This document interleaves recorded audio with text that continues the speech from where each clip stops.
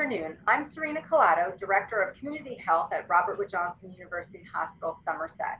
We are pleased to offer today's webinar, Intestinal Fortitude, the Guts to Promote Colon Health in collaboration with Friends Health Connection. The colon, or large intestine, plays an important role in our body's digestive system, making and storing waste-cooled stool. Today's webinar, we will learn more about how to keep the colon healthy, types of conditions that affect the colon, and ways to diagnose and treat those disorders. I am pleased to welcome our special guest, Dr. Alan Gingold, a gastroenterologist at RWJ University Hospital Somerset. Thank you for joining us. Yeah, thank you for having me. We will begin today's webinar with about 20 minutes of a moderated discussion, followed by questions and answers from our audience. First, let's start off, Dr. Gingold, by you telling our audience a little bit about yourself. What can I tell you? I am a gastroenterologist at Robert Wood Johnson. I work at Digestive Healthcare Center in Hillsborough. We also have an office in Warren and Somerville as well. I did my training at Beth Israel Medical Center, where I did my fellowship as well. And I'm a proud graduate of the University of Michigan. Wonderful. Well, thank you so much. So let's start by giving our viewers kind of an overview of the colon, its role in the body's digestive process. Would you mind explaining? Sure. So the colon, truthfully, really has a limited role in digestion. Most of the digestion occurs higher up in the intestinal tract through the pancreas and through the small intestine. The colon's really main role is usually twofold. It is involved in water absorption, and it also is involved in the storage of stool. So it's actually sort of the last area before the stool is evacuated from the body. So what are some of the most common conditions that affect the colon?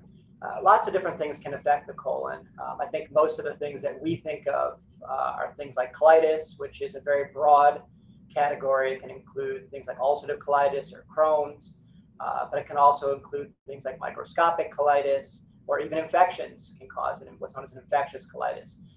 IBS, diarrhea, constipation, those are probably the most common things that we think of. Diverticulosis that affect the colon.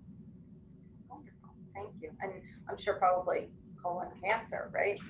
Colon cancer, sure, certainly. We hope that we don't have to deal with that, but certainly it is unfortunately one of the things. Almost any organ, really, and not just almost any organ can be affected by cancer, but certainly when you get cancer in the colon, it's known as colon cancer. Some people do make a distinction between colon cancer and rectal cancer. Rectal cancer is just cancer that's in the lower part of the colon, in the rectum. And the reason the distinction typically is made is because the treatment for rectal cancer sometimes can be a little bit different than it can be for other parts of the colon. True. So you had given us a long list of different conditions. So can we go through maybe each one of them and explain what causes it? And I'm not sure if you had mentioned irritable bowel. Can you also explain? Yeah, all sure. right, yeah, if you can explain what it is, what causes each one of those different conditions, that would be great. So irritable bowel is a very common condition. It's actually one of the most common conditions that people are referred to a GI office for. About 30% of the referrals are estimated to be for irritable bowel. The hard part with irritable bowel is that there's no specific test that says, yes, you have irritable bowel. It's a diagnosis of exclusion. Irritable bowel is typically a condition where there's been an alteration in bowel habits, either constipation or diarrhea, and usually there's a component of abdominal pain as well. The causes are not really well known, unfortunately. There's some thought that it could be from inflammation. There's been multiple case reports of people who develop what's known as post-infectious IBS. So you get some type of gastroenteritis, and then you develop irritable bowel type symptoms. It may be due to an alteration in gut flora with the bacteria that are in the gut. There's been some thought that it may be involved in small intestinal bacterial overgrowth. And there's even been some thought that it may be a psychosocial disease where there may be an imbalance in some of the neurotransmitters in the body, which play a role as well. But as of right now, the exact etiology is unknown. Some of the other things we had talked about were diverticulosis. Diverticulosis are little pouches that form in the wall of the colon. It basically occurs probably as a combination of things. There's also certainly people who strain or have a lot of constipation, or there's increased pressure in the colon, are going to be more prone to diverticulosis. But there's also likely a dietary and genetic predisposition to diverticulosis as well. It's an exceedingly common condition. About 60% of people up by the time they reach the age of 60 have diverticulosis. And of those people, about 4 to 15% of those people will develop what's known as diverticulitis, which is not the same as diverticulosis. Diverticulosis is the pouches. Diverticulitis is an infection of those pouches. Other conditions we had talked about were colon cancer. Colon cancer is a very common cancer, although it is decreasing in this country, and it has been for the last 10 to 15 years. The reason it's been decreasing is because more people are getting screened using colonoscopy. The incidence is about 230, 240 people per every 100,000.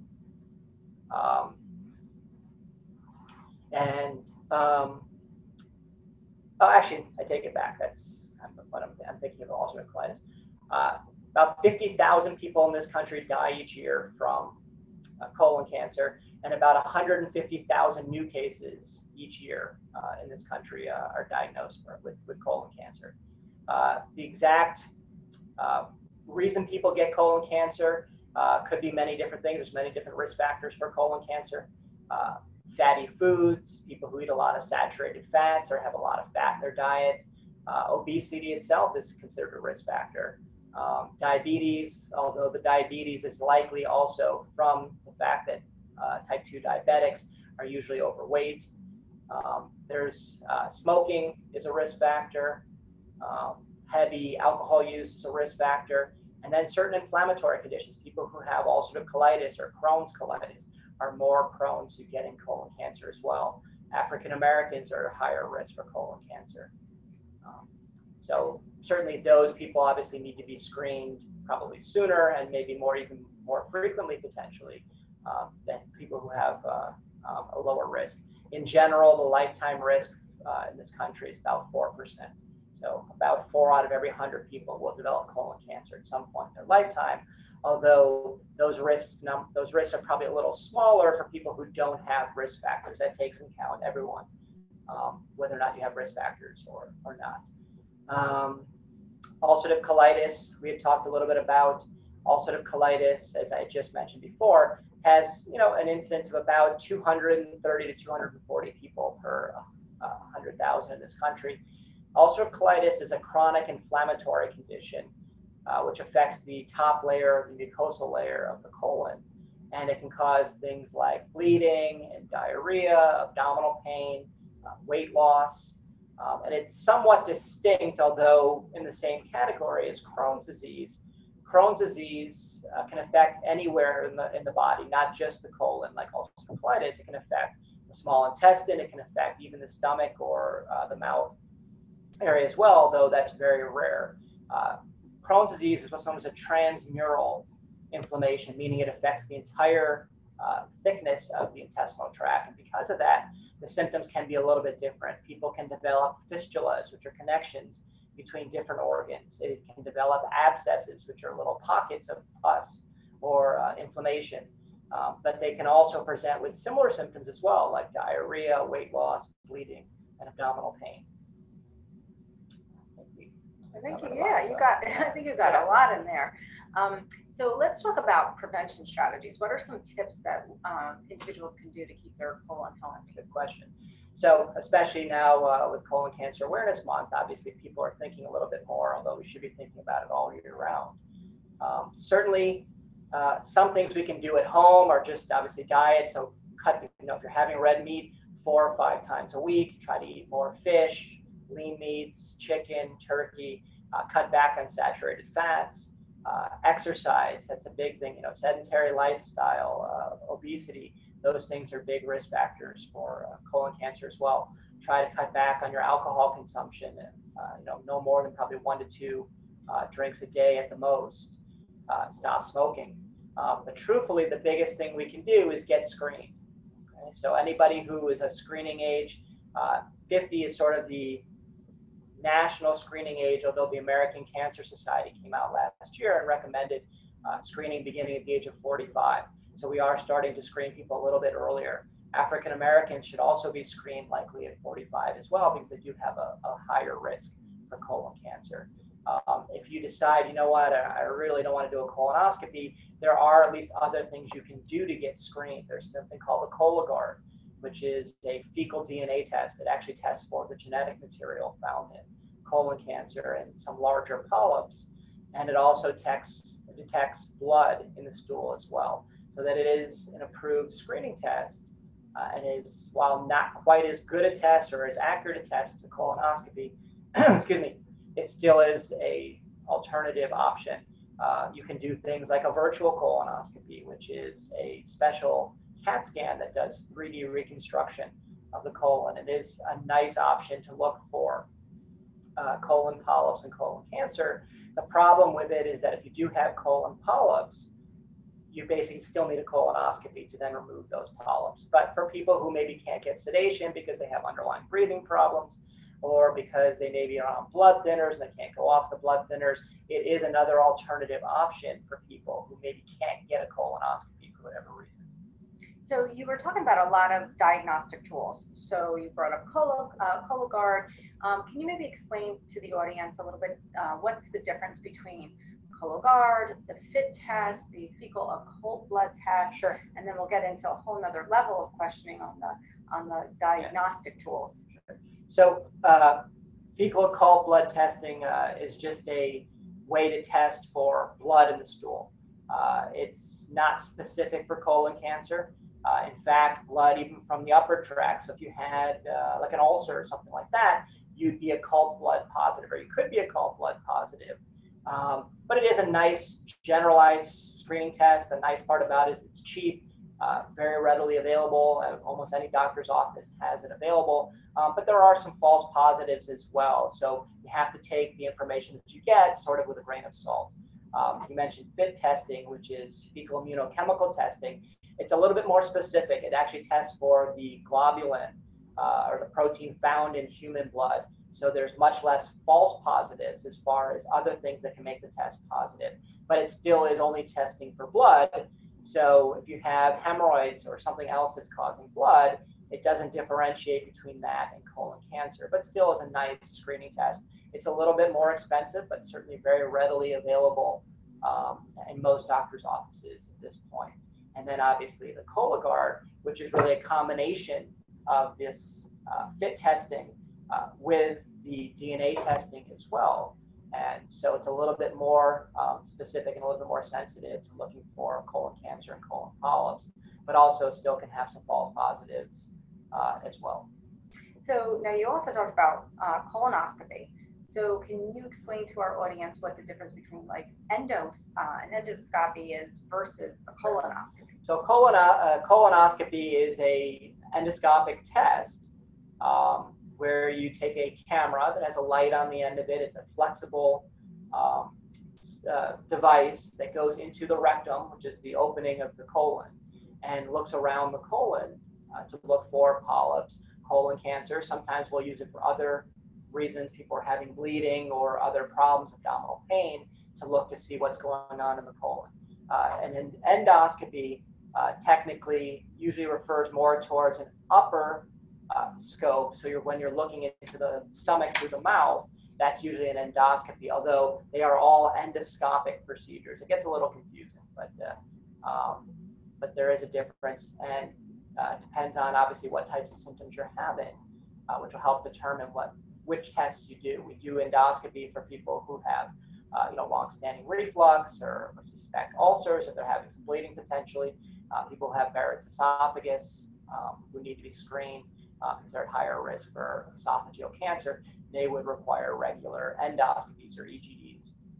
So out of all those diagnostic tools that you discussed, and maybe you share with the audience, which one is most effective and why is it most effective? Because otherwise, should people go out and get the fit versus, you know what I mean? So the colonoscopy certainly is still considered the gold standard for testing and diagnosis. It's the most sensitive, the most specific test, and it really is a test that I would recommend unless there's other reasons that you can't get the colonoscopy. The Cologuard is certainly a viable option. I think it's a nice option for either people who maybe don't have access to a colonoscopy. Maybe they live in an area where there's not a gastroenterologist readily available. Maybe someone who has a lot of underlying medical conditions, breathing issues or heart issues, and they're looking just to get screened.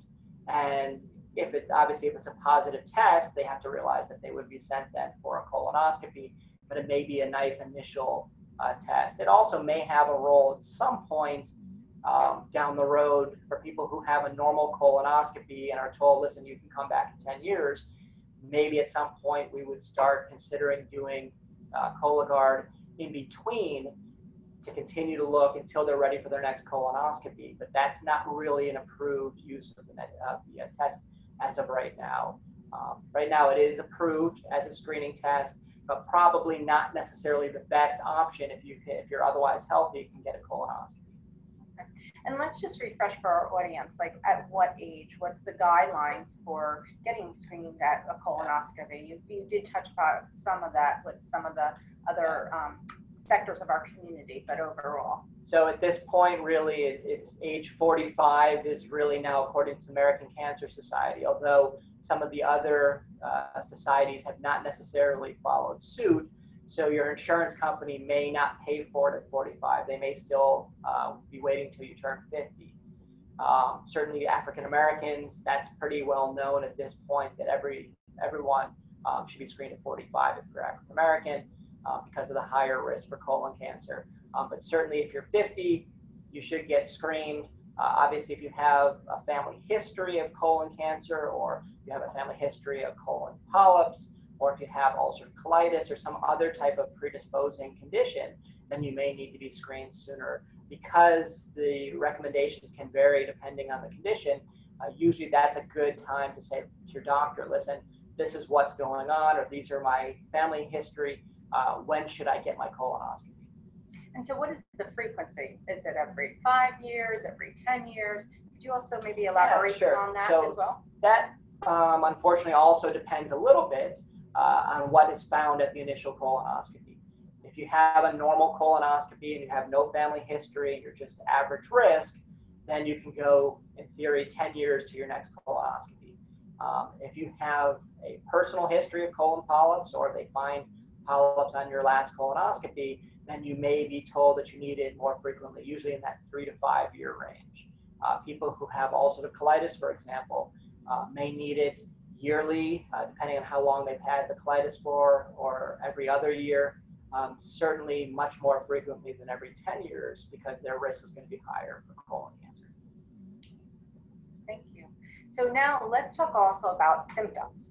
So you started to talk about a little bit about some, but what are some of the symptoms that individuals should look out for that there might be some signs of issues? So certainly regarding symptoms, anybody who has a sudden change in bowel habits, you normally go to the bathroom every day and all of a sudden you now are going once a week, or you're going every other day or every third day.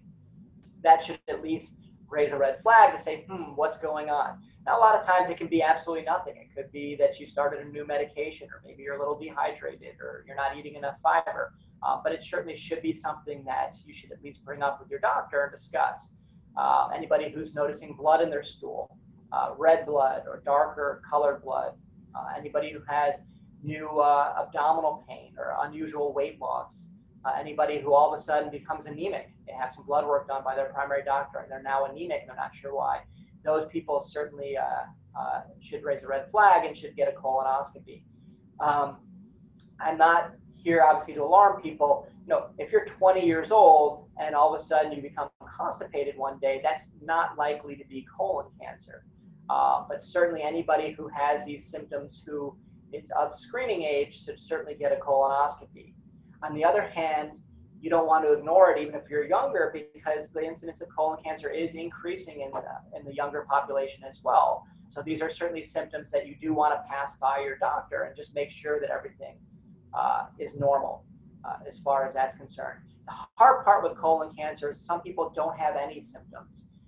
They may not have symptoms until it's more advanced. So you don't want to wait and say, listen, I'm 55, I've never had a colonoscopy, but I don't have any symptoms, so I probably don't need to get screened.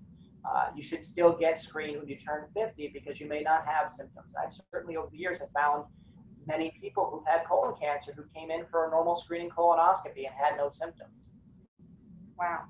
Well, that's very helpful. Very good to know. So at this time, I'd like to open it up to questions from the audience, just to give our audience members an opportunity to ask you. And sure, we have some. Okay.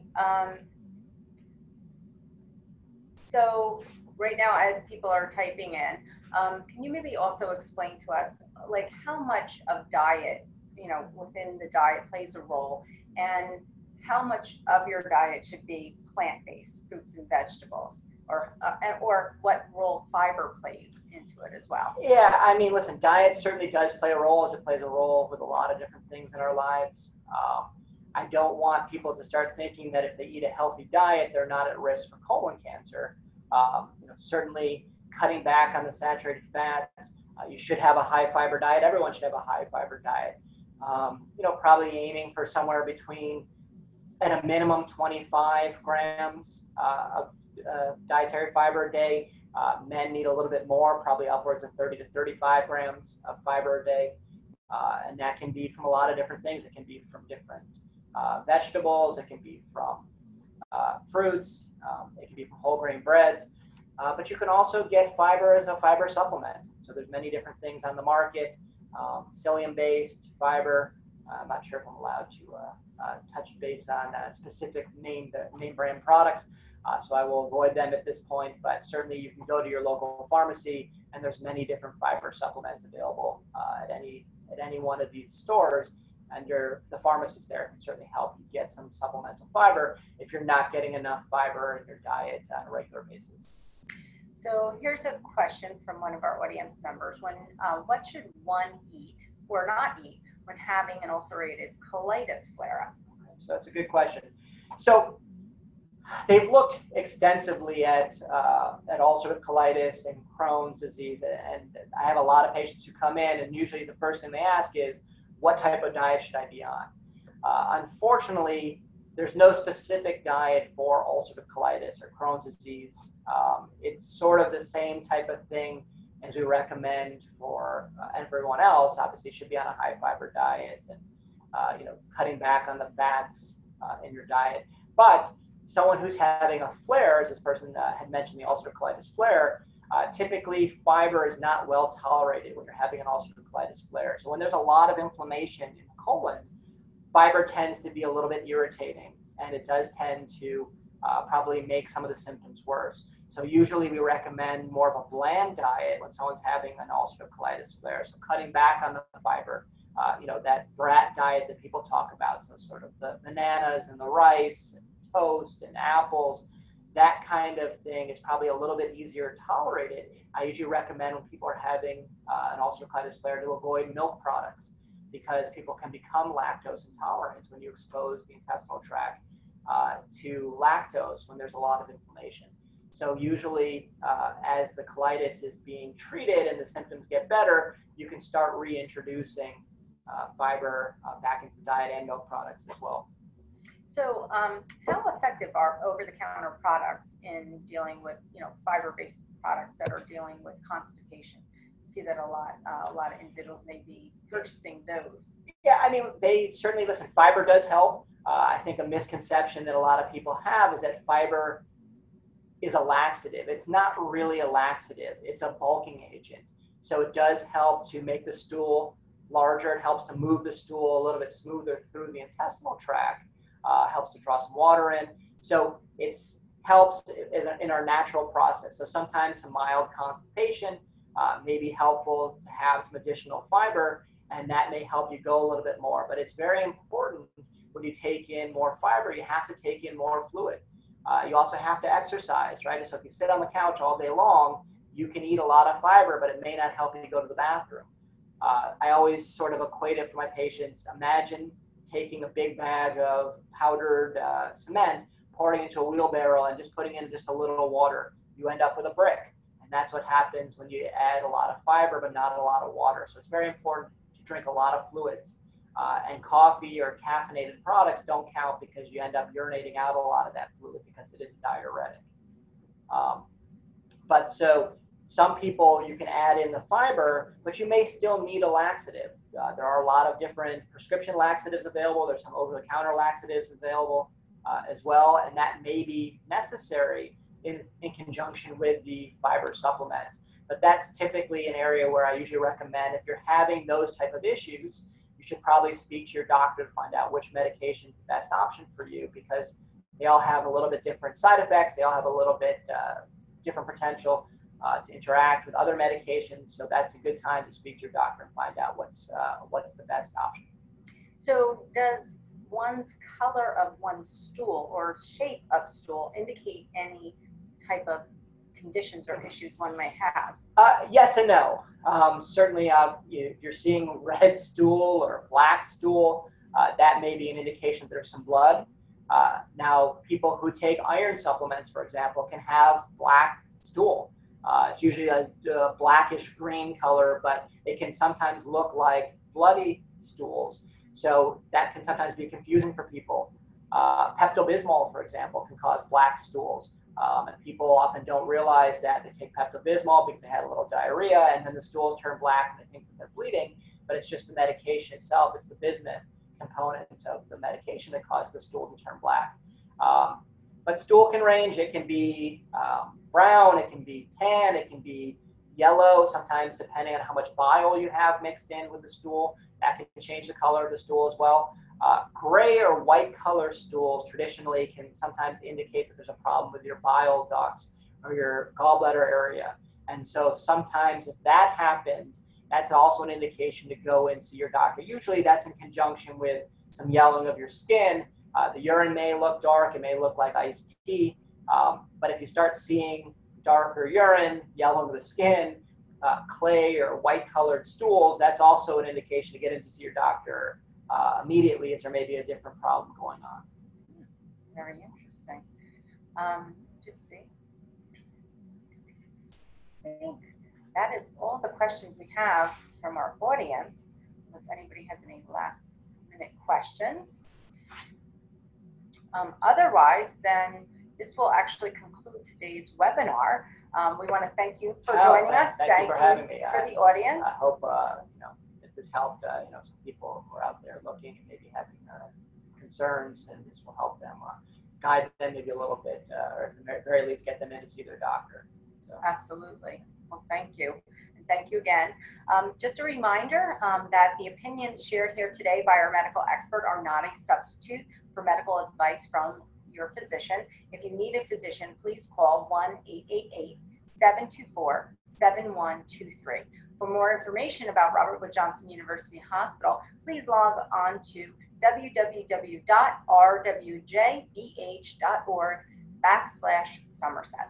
Thank you again and have a great day.